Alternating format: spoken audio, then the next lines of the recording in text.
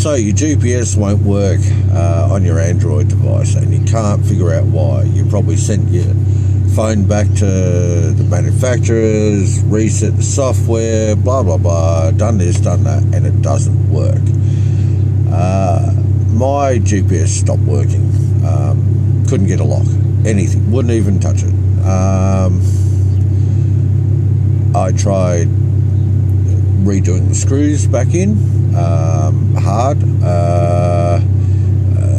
I tried software updates. It's updated the latest firmware, all that. Tried these apps to try and fix it. Nothing. No GPS whatsoever. I looked on the net, I looked on YouTube, and nothing helped. Nothing helped at all. So I was just sitting there, and I actually had a look at all the apps that I had on there, and I'm surprised actually how many want to want the precise location from GPS. I mean, even a banking app. What the hell would a banking app need a GPS signal for? Oh well. So anyway, I went to settings, application, and just started going through me apps, the ones that needed the GPS. So I thought, well, it's not really a phone anymore, it's a computer. So I started deleting the apps I didn't really need that actually use the GPS.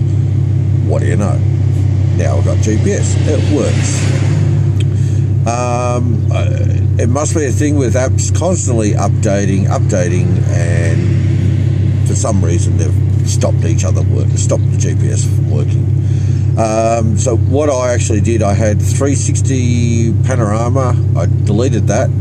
Now I didn't test it every time I've deleted it. I just deleted a few apps. I deleted Westpac banking. I deleted Navigon, Jeep, SatNav, and a few other apps. And I went back and tried it. Sure enough, now I've got GPS. So maybe that'll help you. I hope it does. If it does, put down a comment. If it worked on your phone, put down your phone and say if it worked, just to help other people. If you liked the video, give us a thumbs up. See ya.